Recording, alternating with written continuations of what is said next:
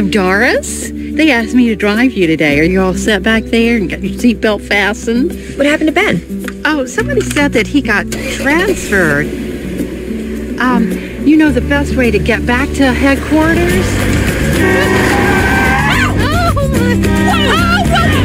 Come on. Hold your horses, maniac. Which way, hon? I'm all jerked around here. Doris!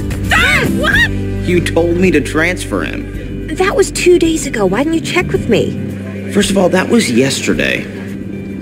Where is he? Do you know?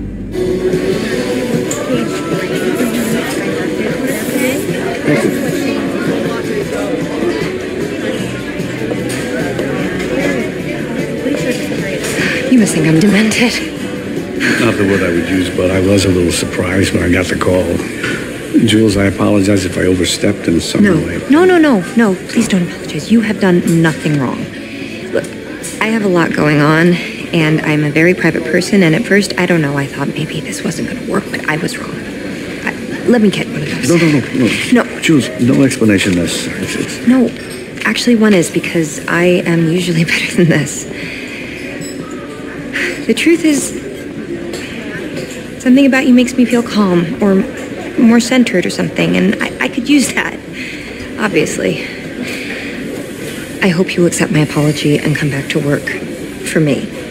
If you want, and I'm not just saying this because I screwed up this morning, but I was thinking that I'd like to bring you up to my area next to Becky.